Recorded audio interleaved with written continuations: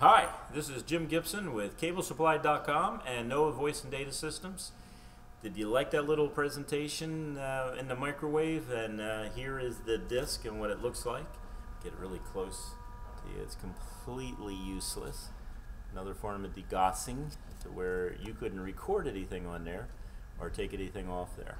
Now, do I recommend that you destroy your CDs in a microwave? I have no idea if that's going to cause damage to your microwave, so you may want to really consider that. You know, you got things like standing wave ratios, stuff like that, that can really damage a transmitter. But I thought you would enjoy it just seeing one. I don't think I would want to do another one in my microwave. It's not a very valuable microwave. Look at that, the thing's just falling apart on me. Just stuff's just falling right off it. But anyway, it's completely unusable. There's no way you can get any data off that. See it? Let's see if I can get it closer. There's a lot of holes in there, so you can see through it. A lot of holes. It's all chewed up and everything else. There's one other thing you can do too, is if you take it and you push it like that, watch what will happen. I don't want to do this with my eyes. See what happens? Look at that, completely destroyed. And if you could see, it's even coming off. So that's how you completely destroy CD drives. You got to take interest in these things. Look at it, it's all over the place now. Sorry about that, people have to clean up.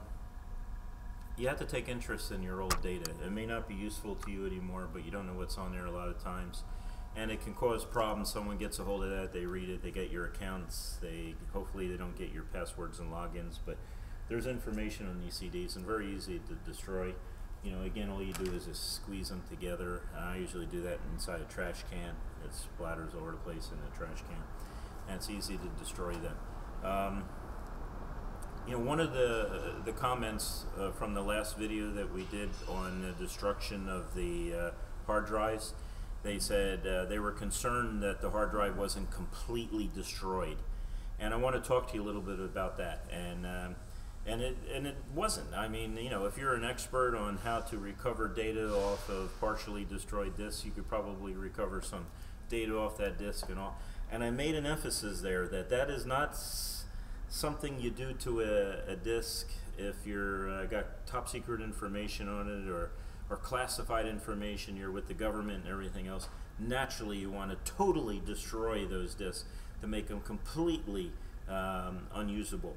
When I was in the military, in communication security, we'd get a lot of paperwork that had secret and top secret information on it that we didn't, you know, they were copies or something like that in the copier. You know, we'd make extra copies or something that we shouldn't have, whatever.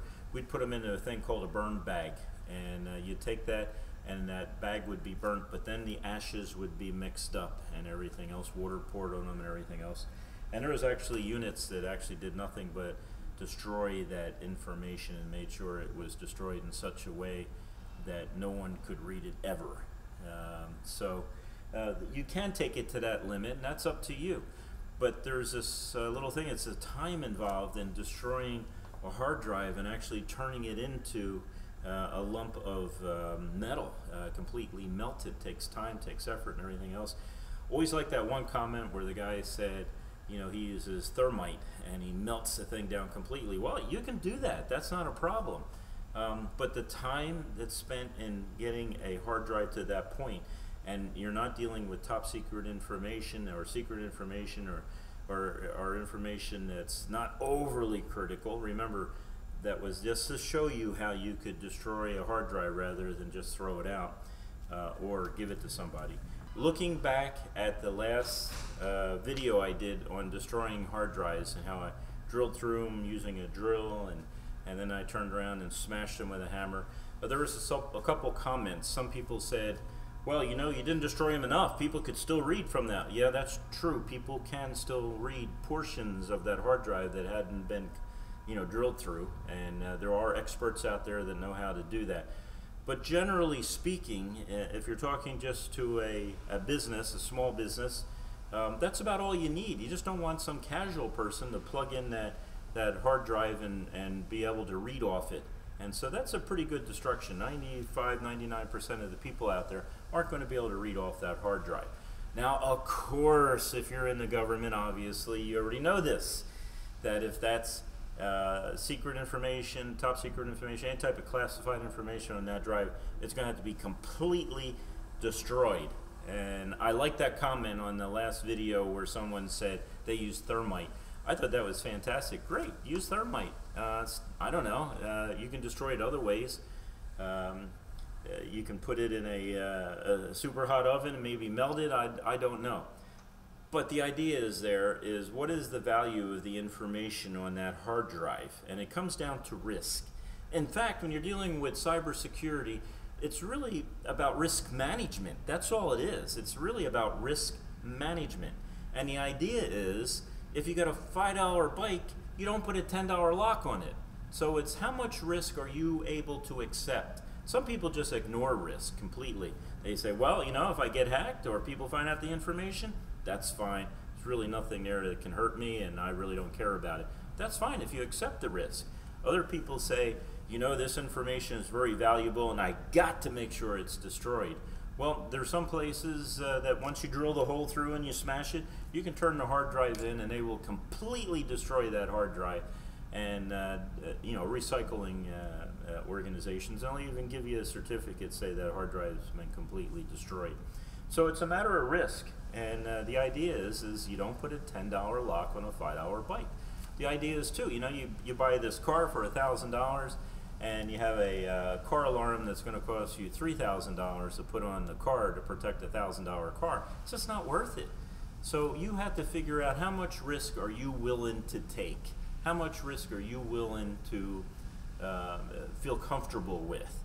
And of course, certain companies have policies, and you should have a policy on this if you have a company. You know, what is your level of risk, and what are you willing to accept? And if it's just drilling holes through hard drives and smashing them with a hammer, that's going to suit most businesses, 90% of the businesses out there. Some businesses, no. You're really going to need more than that. And of course, in government, you're going to need more than that. Remember, if you have personally identifiable information on there, you're responsible for that information. And if it gets out, then you're responsible to report that to your state, to report it possibly to HIPAA. HIPAA compliance issues are there if it's medical records. And you know, in a lot of cases you can get fined, especially with HIPAA. It can be in the millions. There was a doctor one time who was downloading all his patients' records into a hard drive, and then he was taking that hard drive and he was taking it home each night. Now, that's just one way you can do off-site backups. That's not the way I'd recommend. It needs to be done a little differently. But what happened was he had it in his car, and he went out and ate dinner. When he came back, someone smashed the window of the car, took the hard drive that he had there, and he had to report that to the Office of Civil Rights under HIPAA. That's a requirement. And he also had to report it to the state of California, if I remember right. And what happened was HIPAA fined him $750,000 for the loss of that medical information, the loss of the PII, it's called, personally identifiable information, or EFI, electronic health records. And it's pretty serious. So in that case, you want to take extra concern, extra effort in destroying that type of information, and you want documentation that it's completely destroyed. But beyond that, drilling a hole in a hard drive is probably acceptable. If it's just normal business information, you know, memos, things like that, or maybe copies of your you know, your backup of your hard drive that doesn't have any accounting information, that's all fine. And that's all I've ever done. And when people, my customers, turn over their equipment to me, their hard drives over to me that's sitting there in their PCs, well, that's all I do. But you know, just make it hard for people is acceptable in some locations and some things. That's enough effort. Remember that you know, the $5 bike is not worth the $10 lock because of the value of the bike. So that information that's on your hard drive or on your CDs or on your thumb drives should be at a level where you're comfortable with the type of destruction that's taken place. But completely melting a hard drive, yes, that is complete destruction. When it turned it into a molten mass, no one is ever going to be able to read that. Do you have to go that far? You're going to have to decide. Another thing you're going to have to think about is, how about those thumb drives? Do you allow your employees to use thumb drives? You know, they have a thumb drive, they have it at home, they're downloading all sorts of stuff on it, you know, screensavers, things like that, and then they come in and they plug it into your computer network, and your network is down for how long? So you should have a policy that says no thumb drives. That's my opinion. No thumb drives at all. And even on lower level risk, it should be no thumb drives at all.